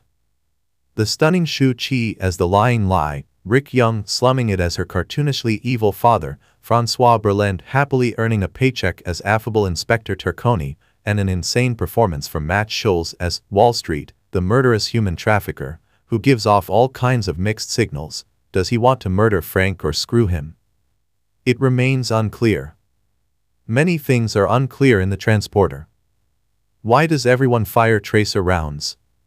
What did Frank plan to do with the bike cops who conveniently blew up? Who leaves an open 50-gallon barrel of motor oil sitting around? How exactly does one parachute from a prop plane and land on a moving trailer truck? The answer to all of these is the same: it doesn't. The Transporter led to The Italian Job and what's come to be a pattern for Statham. Every few years he's in a major production with recognizable co-stars, broken up by mostly interchangeable B-quality action movies. The former includes The Expendables, Death Race, technically fits both categories, Parker, The Fast franchise, Homefront, and Spy. The latter includes movies with names like Revolver, Blitz, Safe, and Wild Card. Statham's usually saddled with a ridiculous name like Nick Wilde or Phil Broker and is a man with a mysterious, violent past down on his luck until he finds a damsel or small child to protect, sometimes both. They're a return to the classic action movie format of the 1980s and 90s in a way that's otherwise difficult to find without turning to equally great Asian cinema. Don't get me wrong, I love Keanu's John Wick, and there's a place for the CGI spectacle of the superhero movie industry. But cut away all the lens flare, motion capture, and EDM soundtracks and strip the story to its basic, one reluctant warrior against the world, and that's Statham's niche. He has two basic settings, suave charm and bloody furious. In both he has an effortless physical presence that Tom Cruise went for in Reacher and the M.I. movies, but only achieved in Collateral. Statham's angry stalk across the screen in Crank became emblematic of the energy he brought to his films, when he wasn't the cool professional in The Mechanic and Wrath of Man. By the way, if you're getting the impression I grade Statham movies on a more generous curve than some of the other staff, you're right and I feel no shame. It helps that he's fit without having a body that looks sculpted from roast beef, Stallone, Johnson, and isn't so old viewers worry his bones will shatter with every punch, Neeson, Stallone again. But both those descriptions ignore Statham's secret weapon: he's funny. It makes movies like Wrath of Man, one of Statham's few duds, stand out. The script's utter humorlessness turns Statham into a robot without any of his vitality or charm. The fact it comes from Guy Ritchie, who previously used Statham's natural talent to such great effect, makes it all the more inexplicable. But Statham's best feature might be that you never hear from the man unless he's on the screen or giving a promotional interview. Google Jason Statham gossip, and all you'll find are some red carpet and public dining photos of Statham and his longtime girlfriend, fiancée, supermodel Rosie Huntington-Whiteley. No DUIs, no public shouting matches, nothing. How did he feel about masking mandates? How does he vote? I have no idea. Shutting the FCK up is free is a sentiment often voiced on Pajiba, and it's a mantra Statham takes to heart, alleviating the need for mealy-mouthed apologies. It's the perfect transactional relationship. Statham approaches his craft with the blue-collar attitude with which he grew up. The man does his job, cashes his checks, and otherwise stays out of the public eye. He plays well with others, adding to his ensemble films without demanding center stage. His solo ventures are reminiscent of a competent home carpenter's dining set. There are no frills, few artistic flourishes, but they are well made and perfectly suited for their purpose. Even when the film in question is pure nonsense, and as much as I adore The Meg and its sequel I can't claim they're else, Statham makes it work. After this week's release of Expend4bles, Statham has several more projects already in the pipeline, including The Beekeeper, one of his typical solo projects written by Kurt Wimmer and directed by David Ayer, and Viva la Madness, a 10-part Netflix crime comedy based on the book by J.J. Connolly and a sequel of sorts to 2004's Layer Cake starring Daniel Craig. It should allow Statham to stretch both his acting and comedy chops, and it's one I'm really looking forward to. He'll also return as Deckard Shaw in the next Fast X installment, and is no doubt beavering away quietly on a few more surprises. One thing's for sure, you never have to wait too long to see Statham grace the screen once again. The best loud dumb action movies are the ones that realize they're a loud dumb action movie. John Wick fueled 3 movies with its tongue-in-cheek approach to presenting its characters and story, and of course, some incredible action choreography. The moment I discovered Wrath of Man had the same realization is when Terry, Eddie Marson, says about Jason Statham's age, "I'm starting to think he's a psychopath." Admittedly, Wrath of Man is nowhere near as subversive or innovative as the John Wick series. However, it does evoke a lot of the same feelings. In the genuinely thrilling opening scene, that we'll see litigated several times throughout the film, 2 armed truck guards are driving the vehicle out of the holding facility to make a drop. From the inside of the truck in a single shot, we see them blocked by a cement truck and forced out as the robbers cut their way inside. We hear 3 gunshots before cutting to black. We're then introduced to Patrick Hill, Statham, as he goes through the interview and vetting process to join a cash truck company responsible for moving hundreds of millions of dollars around Los Angeles each week. His supervisor Bullet, Holt McCallany, dubs him as H and shows him the ropes. H is proficient, but not perfect. In fact, he scores a 70 on all the assessments, just enough to pass. Little do his co-workers know, H has a secret agenda to joining the company, which becomes clear when a job he's on is the target of a robbery. The robbers include rapper Post Malone. H single-handedly takes down every single assailant, and his warpath isn't over. Eventually, Wrath of Man reveals itself as a revenge movie through a series of flashbacks that are as thrilling as the movie's first third. Though the action is more subdued, Statham's stone-faced assassin character leaves you leaning into the screen. Director Guy Ritchie lets the world unfold before your eyes without explaining every single detail, giving you time to be enveloped by the story and never giving you a moment to rest. Wrath of Man is a surprising success because it doesn't necessarily do anything new. Statham is playing the exact character he's known for playing. He even parodied it in Paul Feig's Spy. However, Ritchie is a master at tone, knowing exactly when to lean into action, drama, or the satirical elements of the story. Wrath of Man is a lean 120 minutes of pure fun that'll even have you chuckling here and there. Greetings again from the darkness. For those who take pride in their ability to keep track of body counts in movies, I can only say, best of luck with this one. Boom. Bang. Punch. Kick. Stab. Choke. Flip. Our hero, acting alone, uses every available attack to neutralize armies, SWAT teams, trained security teams, and greedy scumbags, all in the name of protecting the hive. Okay, it's mostly for revenge for causing the death of the only person who took care of me. Director David Ayer, End of Watch 2012, Suicide Squad 2016, and screenwriter Kurt Wimmer, Salt, 2010, are very much at home in the action-violence genre, and adding the king of cinematic hand-to-hand combat, Jason Statham, to the mix can only mean more action and more fighting and more violence. There is no reason to critique a movie that delivers exactly what it sets out to deliver to an audience that expects exactly that. Statham is in prime form as Adam Clay, a beekeeper on a farm owned by retired teacher Elise Parker, Felicia Rashad, Creed. When a phishing scam drains her bank accounts, including that of the nonprofit she administers, Clay reacts to the subsequent tragedy by tracking down the culprits of the scheme.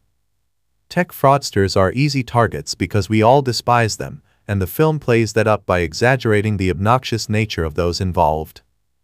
A miscast Josh Hutcherson, The Hunger Games, plays Derek Danforth, an entitled little bleep who skateboards in the office to his next massage and wears outlandish outfits befitting a person desperate for attention. Adding to the psychological drama is FBI agent Verona Parker, Emmy Raver-Lampman, the Umbrella Academy, the daughter of Elise, the woman who put Clay on his mission of reckoning.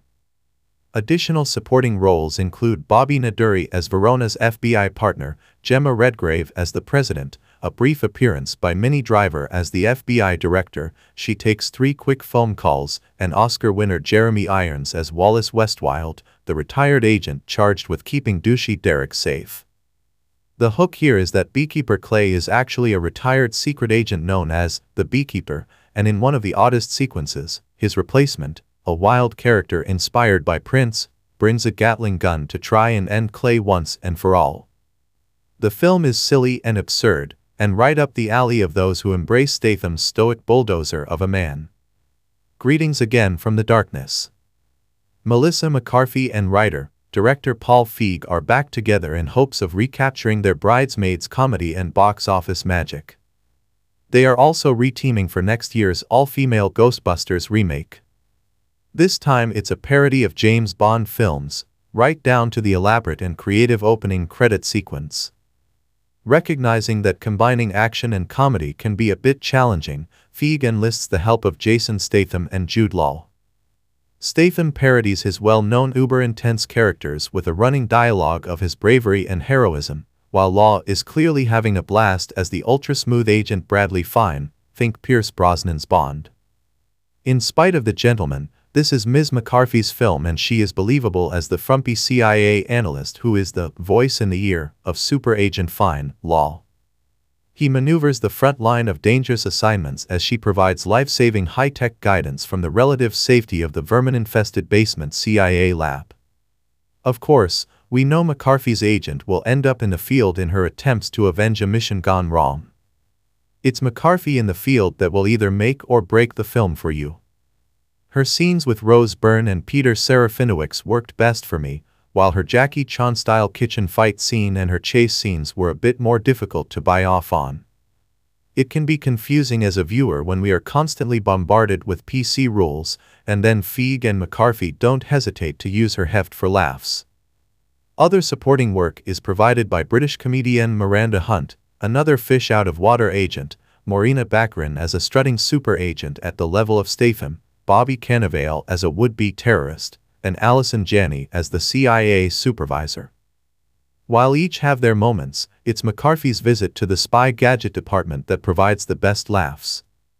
The action comedy spy thriller genre is pretty sparse, and as you may expect, comedy is the priority for most scenes. McCarthy does well in her first true film lead, though my prediction is that her value as an actress will ultimately come from playing characters who are more real, like her role in last year's St. Vincent. Greetings again from the darkness. For Paul. A touching tribute to the late Paul Walker provides an emotional end to the most high-octane, sorry about that, FNF episode yet, and a perfect victory lap, sorry again, for the franchise. Of course, we know that it won't be the last, if for no other reason than easy box office money. The franchise began in 2001, and the familiar faces are back, Vin Diesel as Dom, Paul Walker as Brian, Jordana Brewster as Brian's wife Mia, Michelle Rodriguez as Amnesiac Letty, Tyrese Gibson and Chris Ludacris Bridges as comic relief Roman and Tej, respectively, and Dwayne "The Rock" Johnson as Agent Hobbs. New to the scene are Jimon Honso as a terrorist, Ronda Rousey and Tony Jaa as elite henchmen, henchpersons, Natalie Emanuel as super hacker Ramsey, and Kurt Russell as the shadowy government type cutting shady deals for fuzzy reasons. The biggest add is of course, Jason Statham as Deckard Shaw, the Black Ops big brother to Owen Shaw, Luke Evans, silenced villain from the previous film, in which Statham made a brief appearance foreshadowing this storyline. Achieving remarkable success for what started as a fun little street racing cult film, this series thrives on its familiar characters, simple plot lines, staggering lineup of dream cars, and ever louder and larger stunts, fights and set pieces.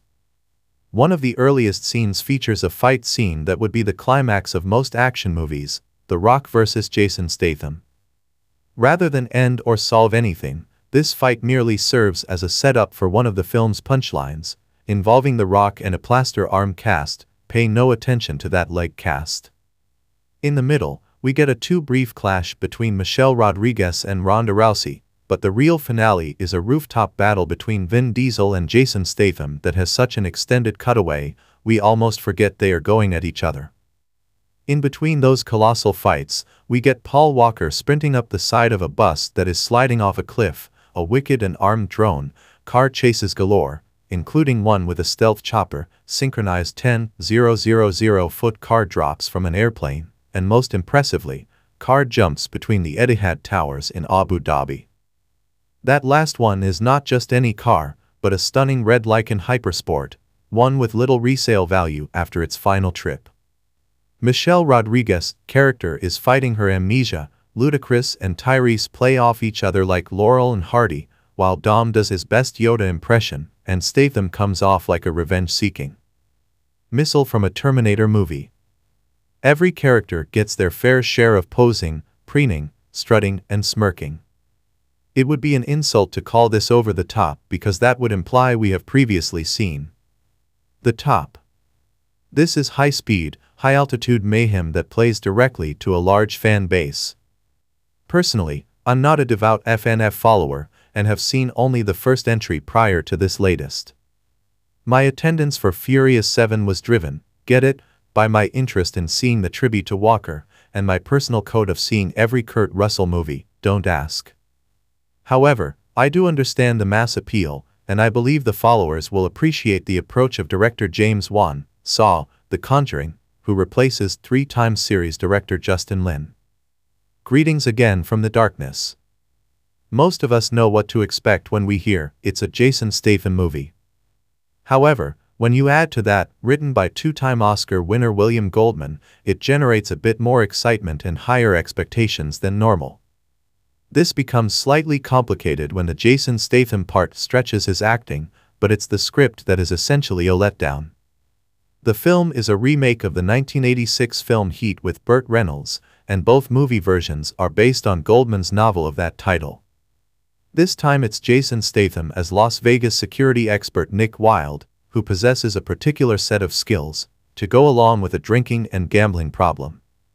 Known for such films as Con Air, 1997, The Mechanic, also with Statham, 2011, and The Expendables 2, also with Statham, 2012, director Simon West is no stranger to action sequences and cool guys with baggage. There are a couple of outstanding fight scenes that capitalize on Nick Wilde's preference for non-traditional weapons, including a huge finale at the Silver Spoon Diner where he utilizes, well, silver spoons. Statham gets an opportunity to do something besides fight and drive, as he is cast as the emotionally handicapped warrior with a big heart. He protects his friends and does favors for those who are weaker. In fact, the banter between he and Michael Angarano, as Cyrus, is some of the best work of Statham's career. The Warspeak dialogue allows Statham to have some fun with vocabulary words, but the script never really lets him connect with anyone other than Cyrus. Instead, we get too many scenes of guzzling vodka and an extended blackjack scene that is so predictable, it's actually kind of annoying to watch. The biggest downside to the film is the steady stream of recognizable and pretty well-known actors who pop up for only a brief scene or two.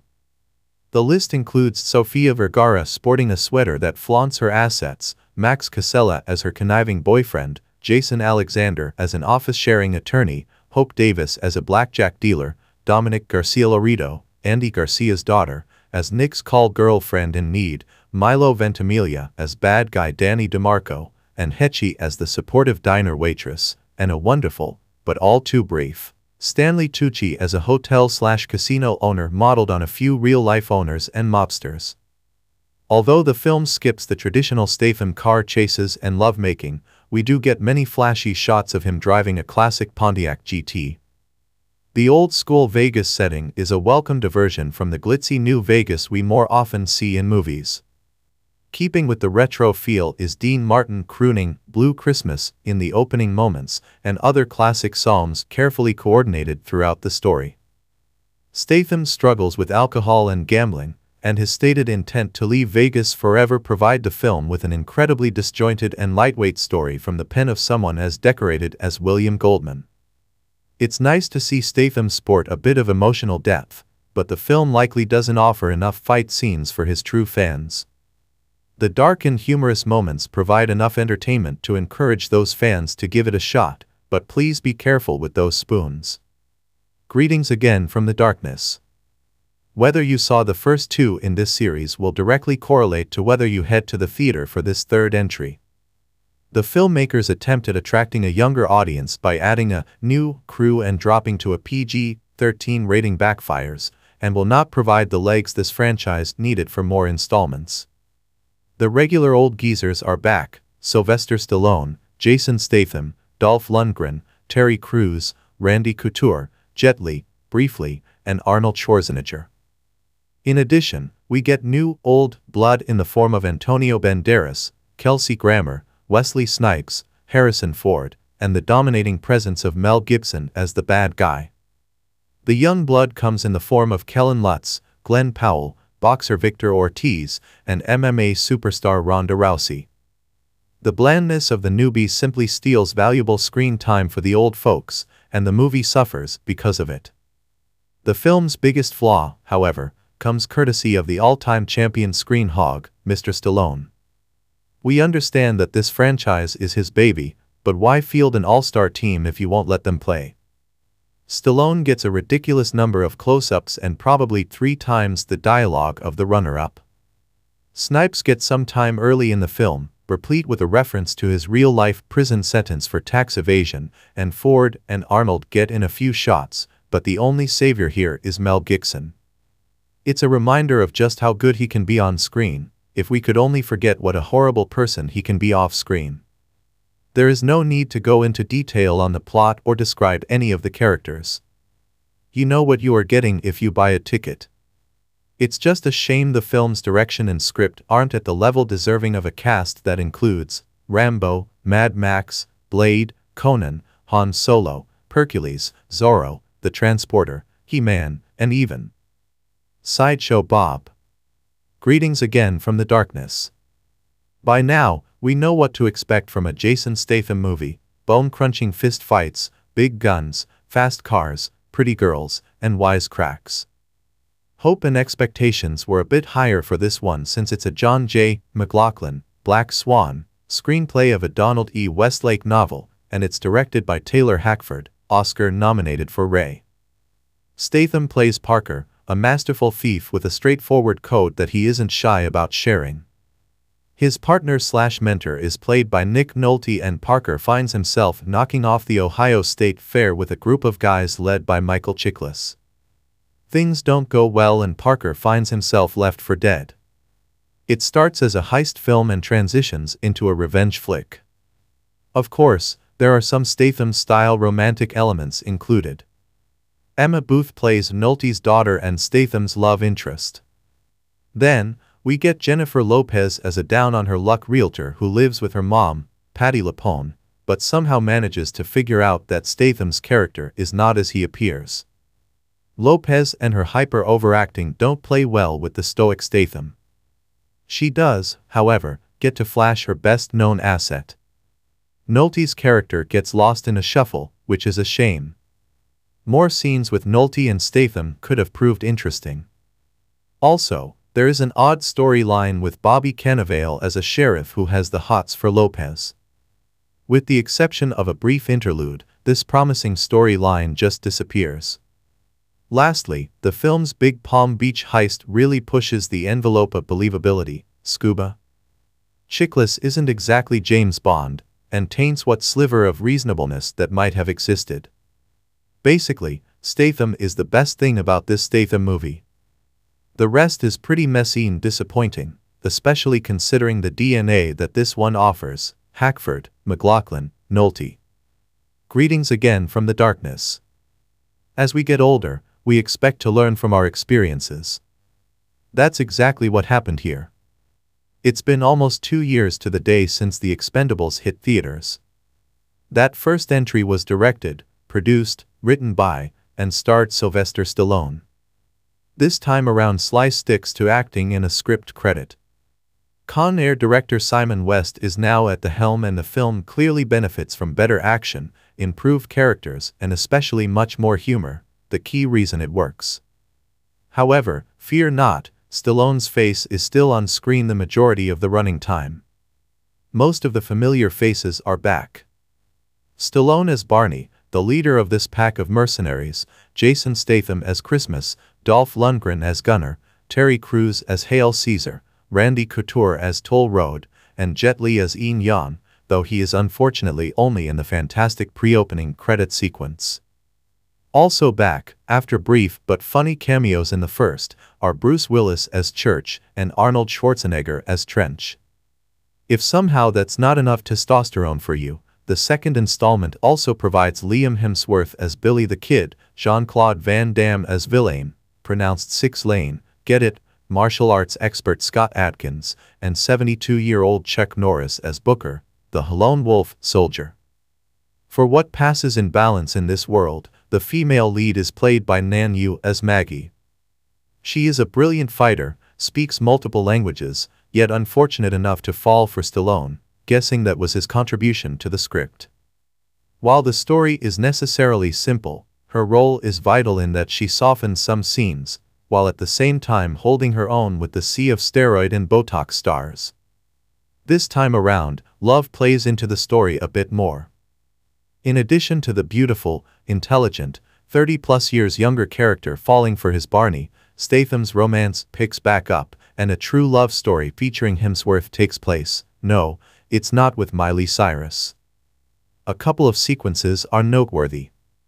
Even though it's in the trailer, the scene with Willis and Arnold in the smart car driving inside the airport terminal is quite entertaining. Also, the chaotic opening rescue scene finds Stallone getting shot twice, yet somehow he is immediately healed and never again bothered by something so minor. Something I found quite funny was watching JCVD leave his sunglasses on even while filming his scenes underground in the plutonium storage facility. And, like the first one, the music seems picked to purposefully be a punchline. Oh, and Frank Stallone, Sly's brother, once again manages to gain a musical credit, right there alongside Little Richard. This version is extremely likable and filled with tongue-in-cheek humor, sarcasm and wit.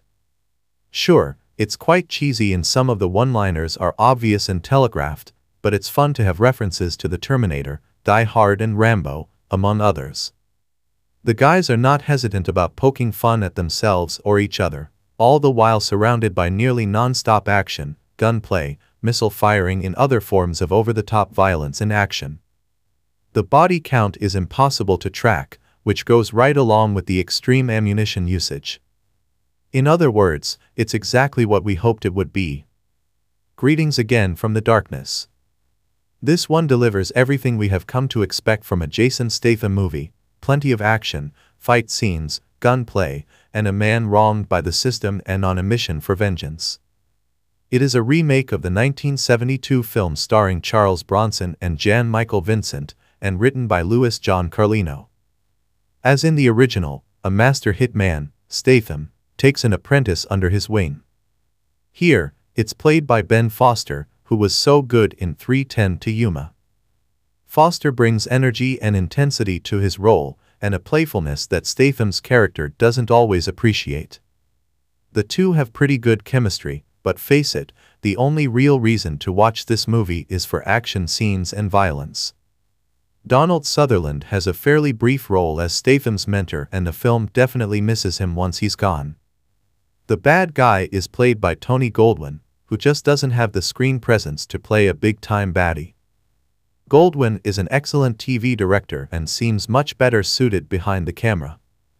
He has been typecast as the bad guy ever since Ghost, and his presence often evokes groans from the audience. The director is Simon West.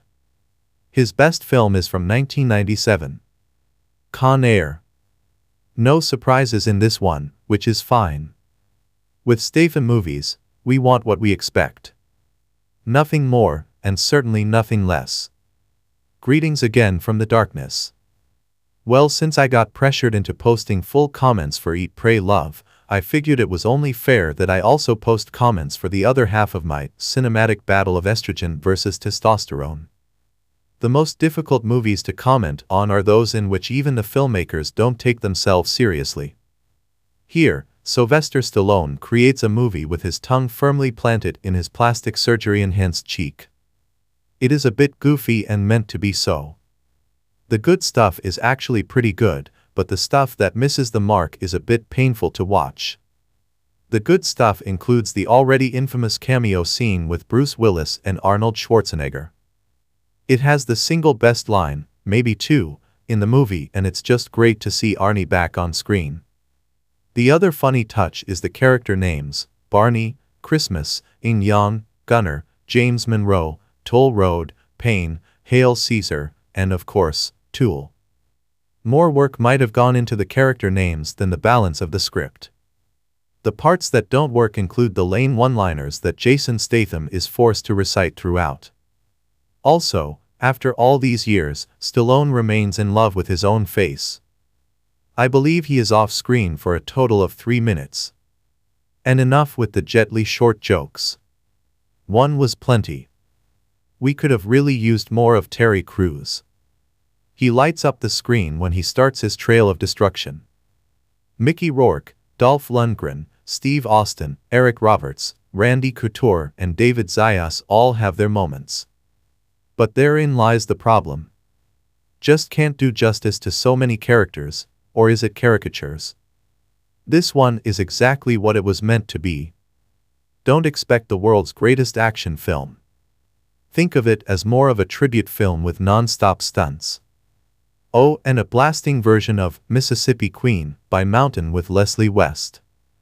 Not only is he grizzled, good-looking, funny, and topped with a dome you can see your reflection in, but he's carrying half the weight of both summer spectacle and B-action movies on his rippling shoulders. Since 2000 he's put out 1 to 4 movies every single year. And he's done it without moaning about how hard he works or using method acting as an excuse to get high on his own farts like Daniel Day-Lewis and Jared Leto. He's done it without abusing his crew or reports of misconduct. He's done it without saying something mean about trans people, people of color, or his co-stars.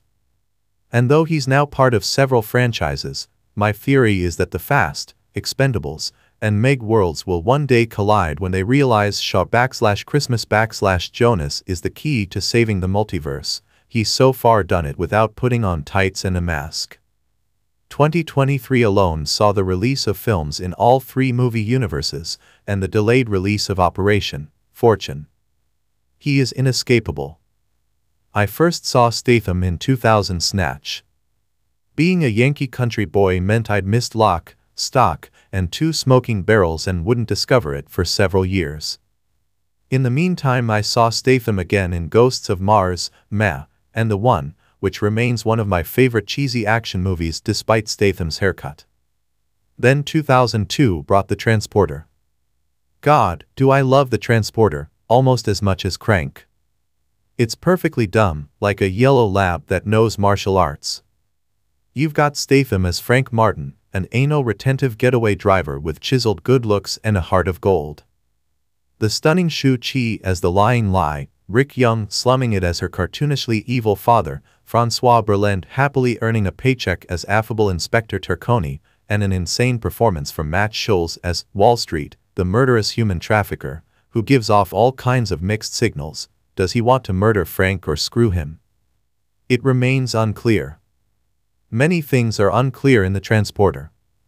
Why does everyone fire tracer rounds? What did Frank plan to do with the bike cops who conveniently blew up? Who leaves an open 50-gallon barrel of motor oil sitting around?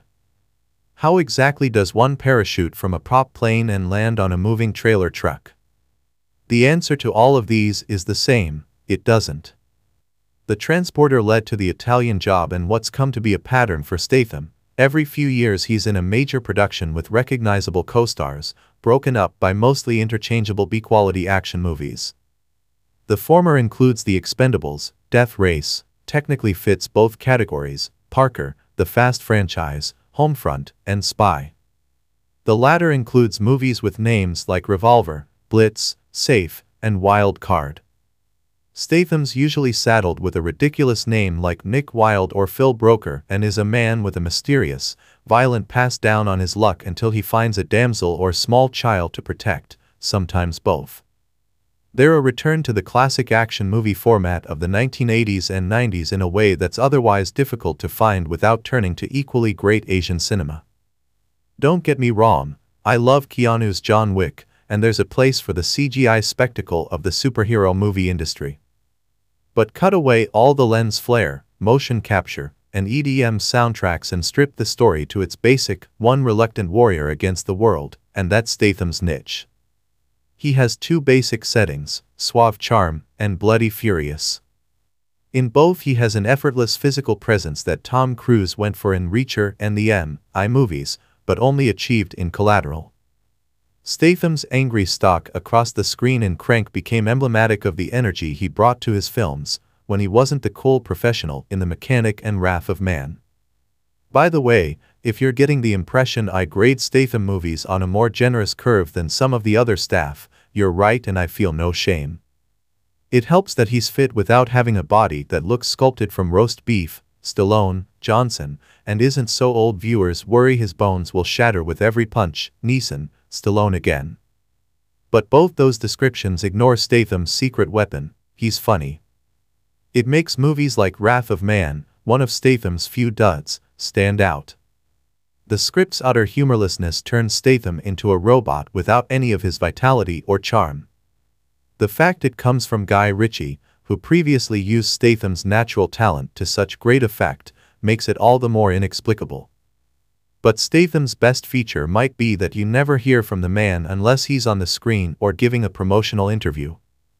Google Jason Statham gossip, and all you'll find are some red carpet and public dining photos of Statham and his longtime girlfriend, fiancée, supermodel Rosie Huntington-Whiteley. No DUIs, no public shouting matches, nothing. How did he feel about masking mandates? How does he vote? I have no idea. Shutting the FCK up is free is a sentiment often voiced on Pajiba, and it's a mantra Statham takes to heart, alleviating the need for mealy-mouthed apologies. It's the perfect transactional relationship. Statham approaches his craft with the blue-collar attitude with which he grew up. The man does his job, cashes his checks, and otherwise stays out of the public eye. He plays well with others, adding to his ensemble films without demanding center stage. His solo ventures are reminiscent of a competent home carpenter's dining set. There are no frills, few artistic flourishes, but they are well made and perfectly suited for their purpose. Even when the film in question is pure nonsense, and as much as I adore The Meg and its sequel I can't claim they're else, Statham makes it work. After this week's release of Expend 4, Bless Statham has several more projects already in the pipeline, including The Beekeeper, one of his typical solo projects written by Kurt Wimmer and directed by David Ayer, and Viva la Madness, a 10-part Netflix crime comedy based on the book by J.J. Connolly and a sequel of sorts to 2004's Layer Cake starring Daniel Craig. It should allow Statham to stretch both his acting and comedy chops, and it's one I'm really looking forward to. He'll also return as Deckard Shaw in the next Fast X installment, and is no doubt beavering away quietly on a few more surprises. One thing's for sure, you never have to wait too long to see Statham grace the screen once again. The best loud dumb action movies are the ones that realize they're a loud dumb action movie. John Wick fueled 3 movies with its tongue-in-cheek approach to presenting its characters and story, and of course, some incredible action choreography. The moment I discovered Wrath of Man had the same realization is when Eddie Marsan, says about Jason Statham's age, I'm starting to think he's a psychopath. Admittedly, Wrath of Man is nowhere near as subversive or innovative as the John Wick series. However, it does evoke a lot of the same feelings. In the genuinely thrilling opening scene, that we'll see litigated several times throughout the film, 2 armed truck guards are driving the vehicle out of the holding facility to make a drop. From the inside of the truck in a single shot, we see them blocked by a cement truck and forced out as the robbers cut their way inside. We hear 3 gunshots before cutting to black. We're then introduced to Patrick Hill, Statham, as he goes through the interview and vetting process to join a cash truck company responsible for moving hundreds of millions of dollars around Los Angeles each week.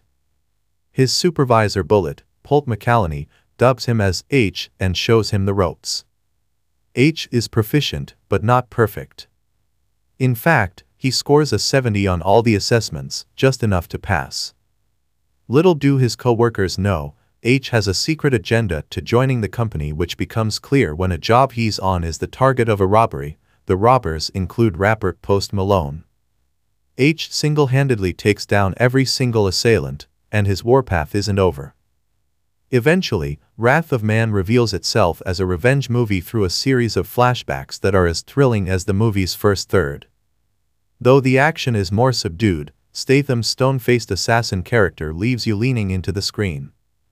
Director Guy Ritchie lets the world unfold before your eyes without explaining every single detail, giving you time to be enveloped by the story and never giving you a moment to rest. Wrath of Man is a surprising success because it doesn't necessarily do anything new. Statham is playing the exact character he's known for playing. He even parodied it in Paul Feig's Spy. However, Ritchie is a master at tone, knowing exactly when to lean into action, drama, or the satirical elements of the story. Wrath of Man is a lean 120 minutes of pure fun that'll even have you chuckling here and there. Greetings again from the darkness. For those who take pride in their ability to keep track of body counts in movies, I can only say, best of luck with this one. Boom. Bang. Punch. Kick. Stab. Choke.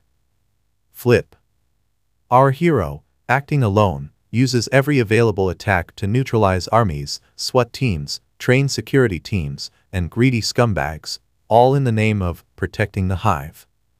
Okay, it's mostly for revenge for causing the death of the only person who took care of me. Director David Ayer, End of Watch 2012, Suicide Squad 2016, and screenwriter Kurt Wimmer, Salt 2010, are very much at home in the action-violence genre, and adding the king of cinematic hand-to-hand combat, Jason Statham, to the mix can only mean more action and more fighting and more violence. There is no reason to critique a movie that delivers exactly what it sets out to deliver to an audience that expects exactly that. Statham is in prime form as Adam Clay, a beekeeper on a farm owned by retired teacher Elise Parker, Felicia Rashad, Creed. When a phishing scam drains her bank accounts, including that of the nonprofit she administers, Clay reacts to the subsequent tragedy by tracking down the culprits of the scheme.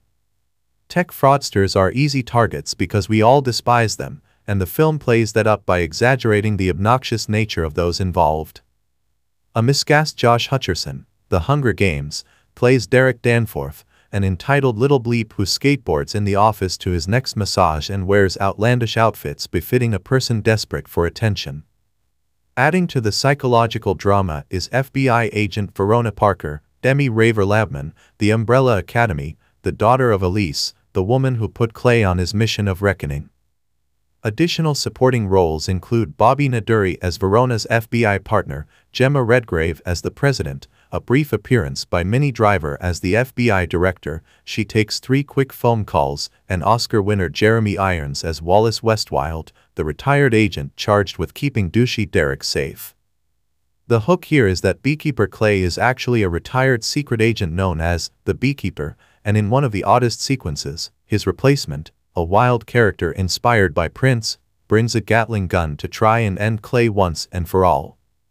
The film is silly and absurd, and right up the alley of those who embrace Statham's stoic bulldozer of a man. Greetings again from the darkness. Melissa McCarthy and writer, director Paul Feig are back together in hopes of recapturing their Bridesmaids comedy and box office magic. They are also reteaming for next year's all-female Ghostbusters remake. This time it's a parody of James Bond films, right down to the elaborate and creative opening credit sequence. Recognizing that combining action and comedy can be a bit challenging, Feig enlists the help of Jason Statham and Jude Law. Statham parodies his well-known uber-intense characters with a running dialogue of his bravery and heroism, while Law is clearly having a blast as the ultra-smooth agent Bradley Fine, think Pierce Brosnan's Bond.